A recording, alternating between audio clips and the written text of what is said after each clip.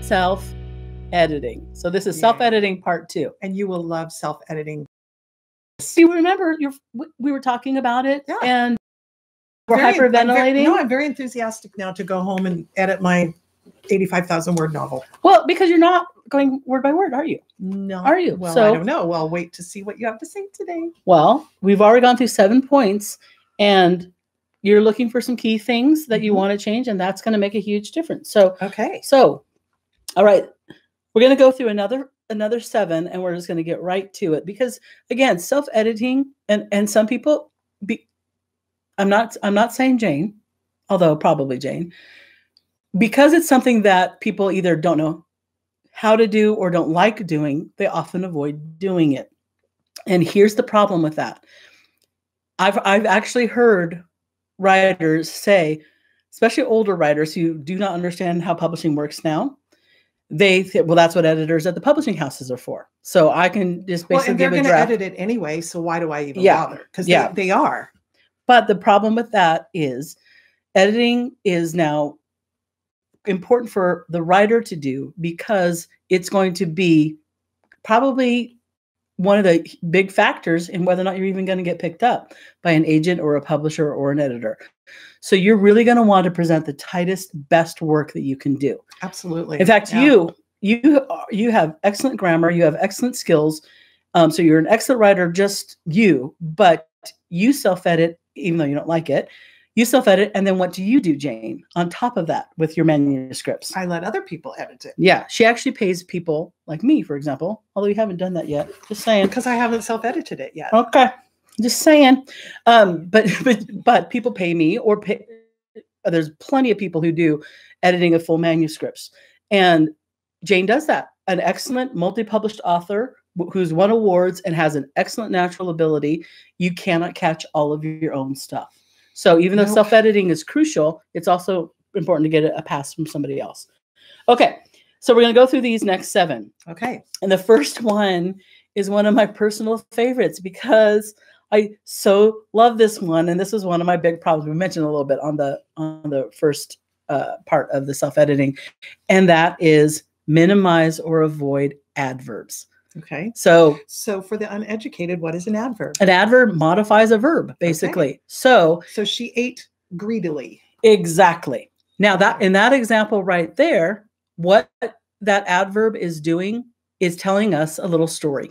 And what that story is, we don't have a strong enough verb. But she gobbled. Exactly. Food. That was it. That would be a perfect guzzled, a real meaty word. If you have too many ly words, your verbs are just going to be weak. And you're going to, again, put that in an extra word that we talked about, trying to call any word that isn't necessary. If you can say with one word what to kind of say, it's better to use the one word. So if she walked angrily, she stomped, would be a much more powerful verb. So it's an easy fix, because you're doing your search for ly. Search for ly words, and some of them, again, not all ly words are evil if it's being used as a noun, like I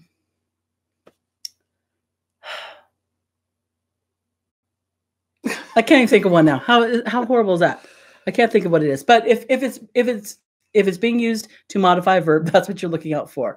And don't do that. Right. Don't do that. And then if you choose to do one in a whole manuscript or something for effect, you have that option. But 99.99, your verbs need to be strong. Yeah. Okay. And that's just powerful tight writing, which we've talked about before. All right. Number 9 is on this list that we've been compiling across the first episode, and this one it cracks me up, and I don't know why. It's avoid stage directions. I never had this problem. My name is Robyn, and I used ly words way too much at the beginning of my writing career. But I never had this one, and I'm going to give you some examples. Yeah, give me an example. She bent her arm at the elbow, lifting her hand to her mouth to muffle her scream. So that literally is stage directions. Do we need to know that she bent her arm at her elbow? How could you, if your hands are down on your side, how could you lift your hand to your mouth without bending your elbow? If it was straight, it's not possible, right? Okay. So we know that that's happening. Another one is her hand flew to, oh no, this is the revised version. Her hand flew to her mouth, muffling her scream. So we've changed, she bent her arm at the elbow, lifting her hand to her mouth to muffle her scream, to her hand flew to her mouth, muffling her scream. Totally different. Totally different impact. It was not long and laborious and cumbersome. Because if you think about it, when you're reading that, you think lifting hand to bending elbow. Yeah. Now, if it's important, like if somebody said they were paralyzed and they couldn't, but we needed, when somebody's back was turned, she lifted her hand, her elbow bending slowly or whatever. Now that stage direction isn't a stage direction. It's a clue that this character lied or something. Yeah. So you can use it if it has a meaning, but for the most part, we do not need to know that her elbow bent in order to get her hand to her mouth, because it will be implied and we'll know it. And again, that becomes unnecessary information. So no stage directions. Okay. And here's another one that I have to talk almost every single time to my writers, even ones that are accomplished and published that I work with. Those red and blue lines on your word processor, they mean something. Did you know that? They're not just patriotic. The white of the page. I thought they were just pretty. The red of the squiggles, the blue of the squiggle. No, it's not that. They actually are telling you there's a problem. And the number of people that submit writing to me for various reasons, and there are red squiggles, so much so that it looks like somebody bled on the page. Before you even get a chance to edit. Yeah. I think that to me is a red flag. If I was, I have been a judge for writing contests and other things, but if I was a publisher or an agent and I saw somebody turn in a saturated, blood red manuscript, I would think that they don't have attention to detail. They may be a little lazy, or maybe just don't care. They think they want somebody else to do the work. So they're just not. So this would be a good thing to put on your little sticky note list is spell check, because in the newer versions of Word, it has spelling and grammar. So it will let you know, and it's not always right on the grammar. No, and that's funnily enough, my next one is don't trust spell checks. But we'll get to that in a second. Yeah. But you're right. If you see those red lines, there's a reason for it. Usually it's a misspelled word, but sometimes the blue is usually grammar or punctuation. But it's telling you something. Yeah. To just stop and look and consider. Yeah. So you're not looking at your whole manuscript, reading the words. Now you're just scanning for any red or blue. And if you find one, address it. The number 11 that I just said was don't trust spell checks. And the reason, the example, oh my gosh, this just cracks me up. But the example is she walked through the park, but the through being spelled THREW. So that wouldn't be caught by a spell check, would it? No, there would be no red or blue lines to look at. But so you can't just say, oh, I've run spell check. Yeah. You need to pass your eyes. And normally there are words like through, like to. So TWO, your. How about your? Your. There are some words, and if you know that you have made and other people have found those words in your manuscripts, so you know that those are words that is also a funny one. I am like, I love grammar and I'm pretty good at it for the most part, but I will write IT' when it is not, it is. And that's on one of my list. I have a list of specific things to look for. So I do all of the self-editing that I'm talking about here, but there are specific things that I do. I write the word lovely. And so, like you mentioned, that's on my list. It's IT'. I don't have to I never put ITS when it should be it is. I only put IT' when it should be ITS. Yeah. So I have that word on, and I actually just do a spell check for those. Super quick to find them, super quick to change them. I can do all of my words my LY words and everything. I can do that in 5-10 minutes for a large manuscript. So it's not cumbersome. And God, I just love find is so fun.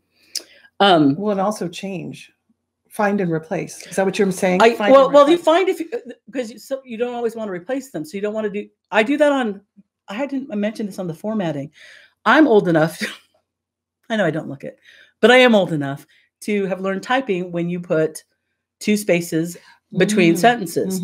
So my fingers sometimes do that. They're getting better. The last couple of years have been better. But when I first learned that rule in writing, I could not make my fingers not automatically, because I type about 70 words a minute. And it was doing what it was doing without me going, and now you put a space. It just is doing it automatically. So I learned that to do it, instead of freaking out about it as I go, I would do a find and replace. Find, and you put 1 space in it. And in the replace section, you put 2, or no, find the 2 spaces and put 1, and it makes all the changes across your whole document. Boom, you're done.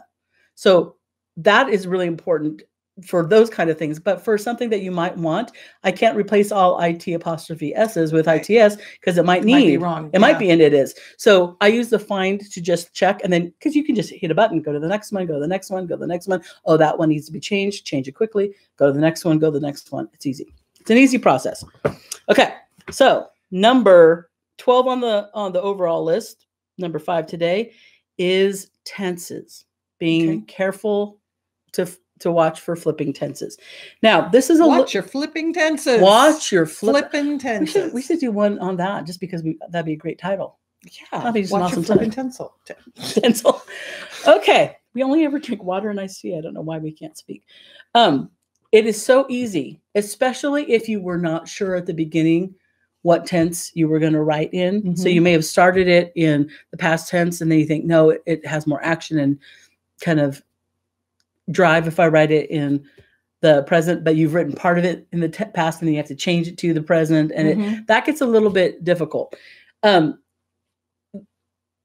way that you can at least catch a lot of them, because really that's a line by line, making sure that you've. Well, and I think if you know that this is a problem that you have, that's when you need to address it. Yeah. But not everybody has that problem. No, so. but there's a trick, even though, again, you do have to look at all your verbs to make sure that they are in whatever tense you've chosen.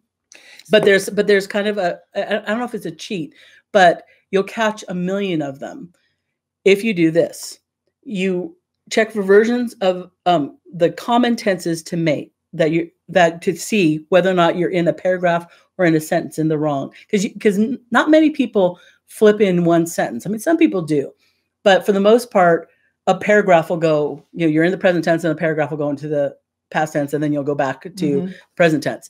So if you check for the more common tenses, and what I mean by that is was, saw, looked, heard, cried, tried, walked, held, things that are happening in your, and you can pull them out of your own, what your characters are doing. Okay. Pick out some of those and search for them and see, are they in the right tense? And if they are in the wrong tense, take a little look at that paragraph. And if you find that whole paragraph wrong tense, take a look at the paragraph before and after. And then you might have to go through the whole chapter. But sometimes it really is only a sentence, or it is only a paragraph. What I've seen is common is you're writing, and then the person's inner thoughts, and then you've got a couple sentences of the inner thoughts that are in the wrong tense. Yeah. Yes. So that's why if you're looking for those keywords, is and was and sees, and look at the actions and things, that'll just cue you in to where maybe you have a tense issue that you then need to look in the whole paragraph. And if you know that you are in the present tense, was is almost never going to be there. So was is a great word to look for, and then look around it to see if you've kind of slipped. But that is a little bit more whole manuscript. The next one I'm going to call the character avalanche. Uh-oh. And I have to say, you were an exception. I read, well, no, it wasn't. No, that's not true. I was going to say one of the first chapters I ever read from Jane's work was a scene in which it was a party and there was 1 million characters.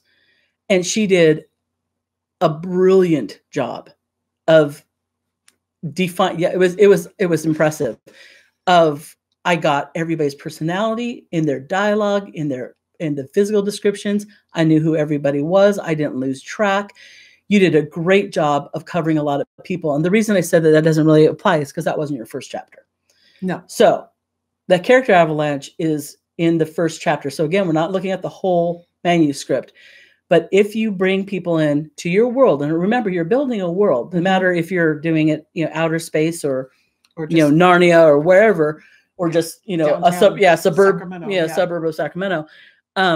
You're building a world. So your reader is taking in a lot of information at once. So if you introduce 30 characters in the first chapter, you're like, and I've read books like that where there's so many characters introduced in the first couple of chapters that I keep having to go back to remind myself who was that again? Yeah. I've had to take notes when I've had to read a book that I had no choice because it was for school or something. I've had to take notes. If your reader has to take notes that's not good. On characters, then you may have one too many characters. You might be a redneck if, you might be a character avalanche person, but definitely not in the first.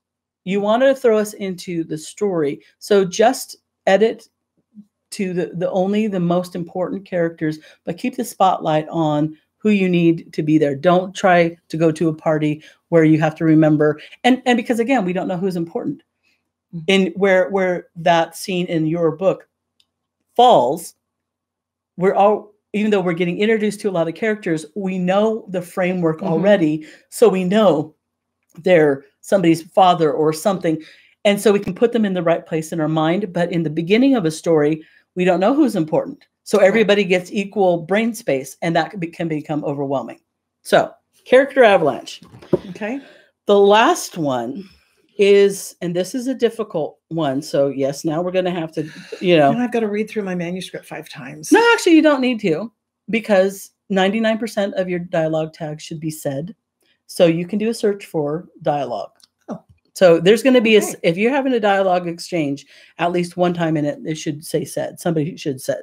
So don't do guffawed and ejaculated and vomited and no. I mean, I've read that in the last week.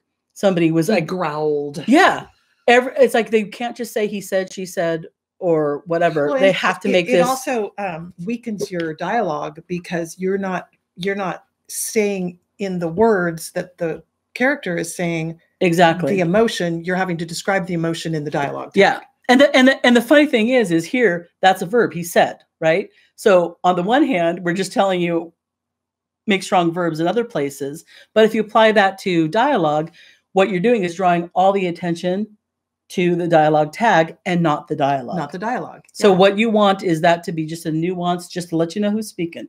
You don't want it to do you don't any need a distracting dialogue tag after every single piece of dialogue. You don't. But all those fancy words, growled and hissed and all those things, for the most part, they're not going to be needed. Right. But said should be in there somewhere. Even if somebody growls and somebody does some other things, someone's going to just said. So you could do a search on said and getting that and read it. And those are the things that I have other people read, both aloud and to themselves. And I say, Tell me what you think of does it sound natural? Tell me what you think the personality is of the one person and the other. Because if you don't have a distinct voice for every character in dialogue, then it's weak and it needs work. And this is where listening to Audible books is really helpful, because typically in an Audible book, they're going to use a different voice for each character. And they're not going to say, you blah, blah, blah, blah. He said. You're going to know who it is by their intonation, by how they speak, which will help you in your actual physical writing. Exactly. And dialogue is tough. There's a million resources, how to write good dialogue, do a Google search on it, and there'll be hundreds of great resources for you to look at. But that's important, because if you have the greatest story ever, but you have to have dialogue in creative nonfiction. You have to have it in fiction. So if that's and it should be a significant portion of your writing, not the whole thing in dialogue, but it should be there should be dialogue in every scene. So if you can't get that right and it's stilted and it's awkward, then you got a problem. So do a search for said and have those be the ones that you read aloud, have somebody else read aloud, and have somebody else just read and get feedback on, am I in the right zone? Am I writing it in the voice of my character?